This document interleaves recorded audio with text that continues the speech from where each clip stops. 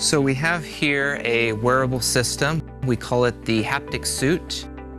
It's a tight-fitting compression shirt that a stroke survivor would wear. What we have are vibration motors and motion sensors embedded on the sleeve. All the electronics here would be hidden by an outer sleeve that could be zipped up. The motion sensor we're using is an inertial measurement unit. It's an accelerometer, a gyroscope, and a magnetometer. When one of these is placed on each rigid part of the arm, we're able to measure the fundamental movements of the arm. The vibration motors provide feedback related to the amount of movement that a stroke survivor is performing, as well as the speed of their movement. We also have here an armband that a user can wear, and all the electronics are inside the wearable. The vibration instructions can be pre-programmed by a therapist, communicating what exercises or what movements to perform.